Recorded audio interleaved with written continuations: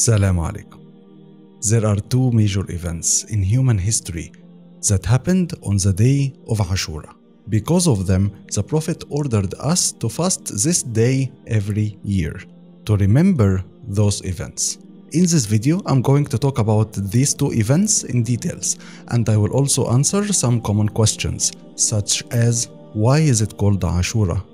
What is the reward for fasting this day? Why did the Prophet ask us to fast one more day before it or after it? What if I can only fast one day? And what if Ashura is on Friday? Is it makruh to fast it? And is it related to Moses or to Adam? Peace and blessing upon both of them. And more. So bring your coffee and let's start. The first major event that happened on the day of Ashura was the Exodus. God provided more than enough signs for Pharaoh and his people to believe.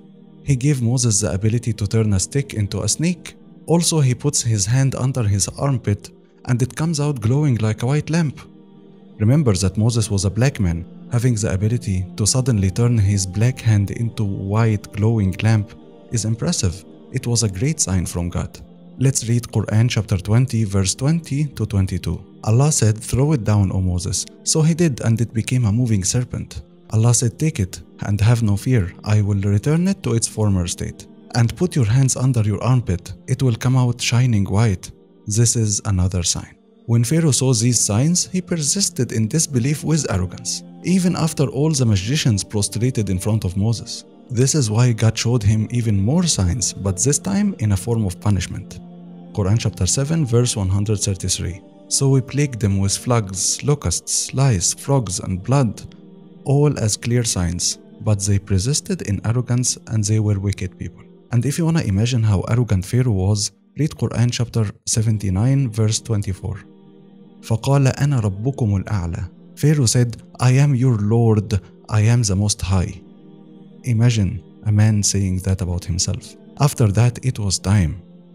After all of these signs, it was very clear that they will never believe. And the next step was God ordering the Exodus. Quran chapter 20 verse 77. And we surely inspired Moses, saying, "Leave with my servants at night, and strike a dry passage for them across the sea. Have no fear being overtaken, nor be concerned about drowning." Quran chapter 20 verse 78. Then Pharaoh pursued them with his soldiers, but how overwhelming was the waters that submerged them. And then comes the most important part of the story. Here where you need to focus. Quran chapter 10 verse 90. As Pharaoh was drowning, he cried out, "I believe that there is no God except the one whom the children of Israel believe in, and I am now one of the Muslims." Pharaoh is trying to repent at the last second. Then the next verse has the response. He was told, Now you believe? You always disobeyed, and you were one of the corruptors. In my opinion, this is the most important lesson that we should remember every year while fasting Ashura. The point of marking this day every year is not just to fast and have your sins forgiven. No, it is also about remembering the lesson. Because a lot of Muslims unfortunately live in sin, claiming that they will repent before they die. Listen to God's response to Pharaoh when he was trying to repent at the moment of death. Now you are repenting after all you've done? After you said, "I am your Lord, I am the Most High"? After you deluded all of my servants? Now you are saying, "I'm a Muslim"? No, it's not accepted. Today, we will preserve your body so that you will become an example for those after you. And surely most people are heedless to our examples. Please listen to this. فأتبعهم فرعون وجنوده بغيا وعدوا حتى إذا أدركه الغرق قال آمنت أنه لا إله إلا الذي آمنت به بنو إسرائيل إلا الذي آمنت به بنو إسرائيل وأنا من المسلمين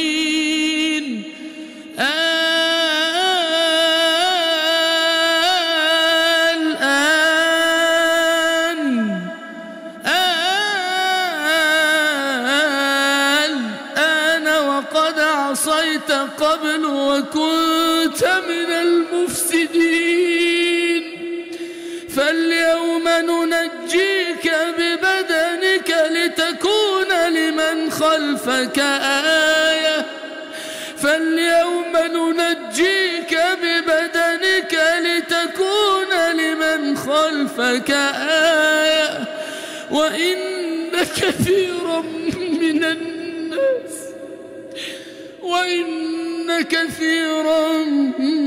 من الناس عن آياتنا لغافلون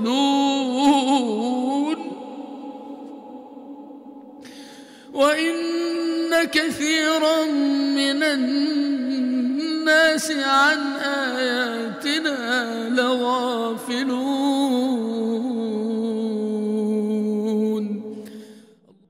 I will preserve your body for all the people after you, so you will become an example, a lesson for them, even though I know that most of them will not learn anyway.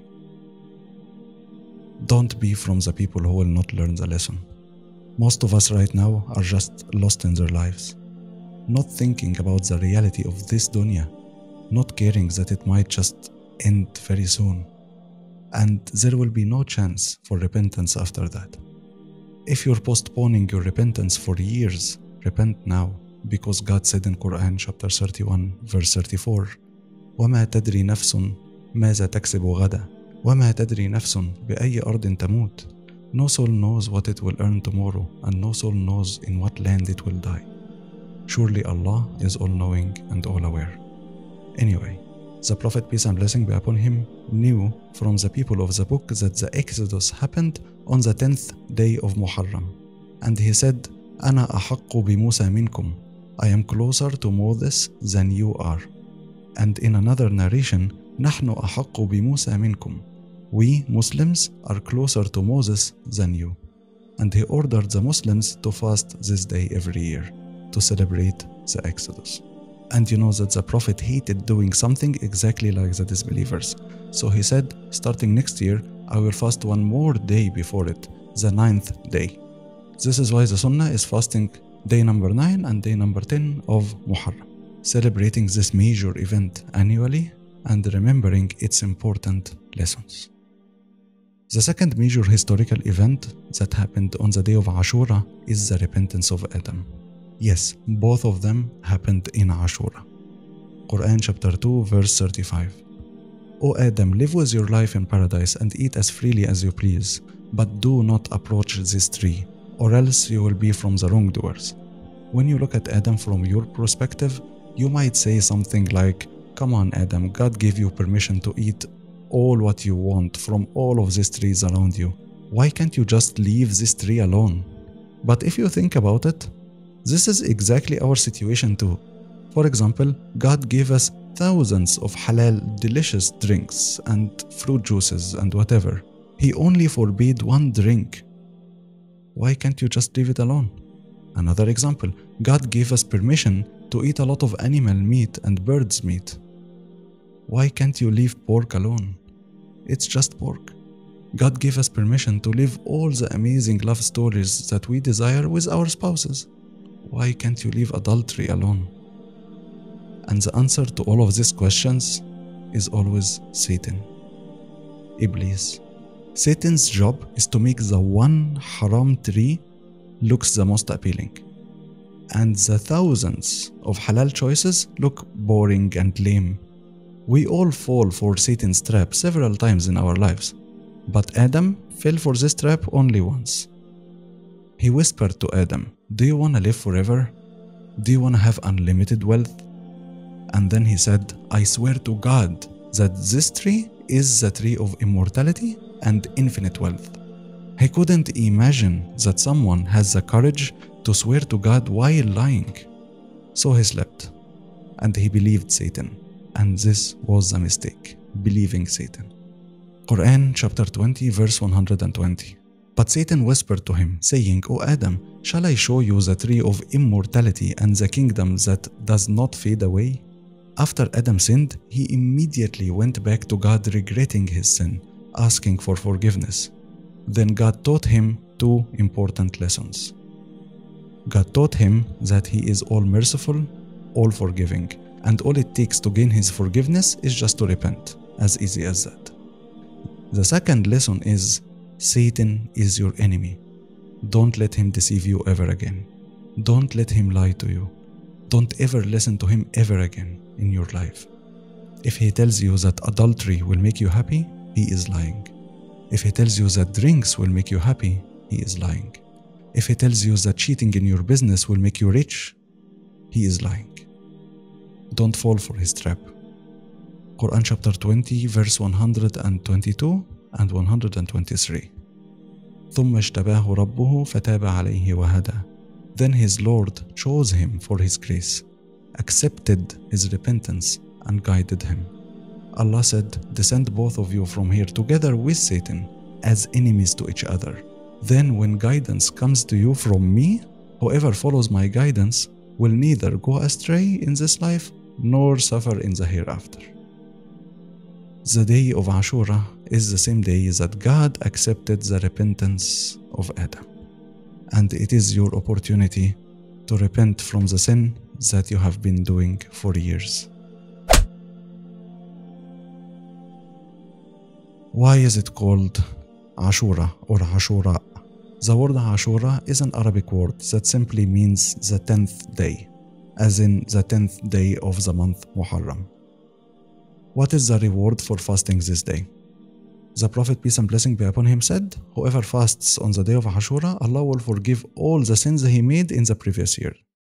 Of course, that doesn't include major sins and the rights of people.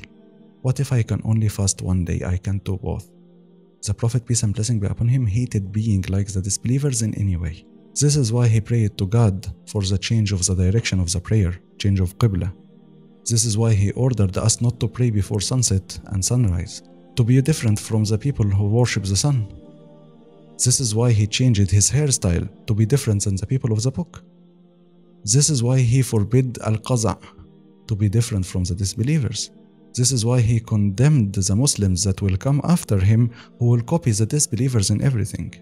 And finally, this is why he ordered the fasting of one extra day, so we be different from the people of the book.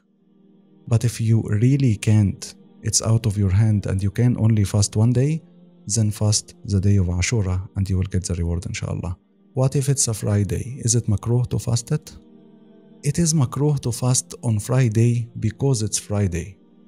What does that mean? If you are saying, I am fasting Friday because I think Friday is a blessed day, this is why I'm fasting it, this is makruh.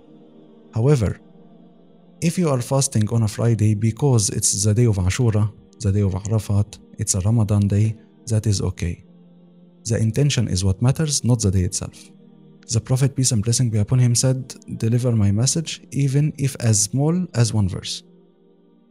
Don't let this video stop with you. Share it with your friends and also help it spread by engaging with it with likes and comments.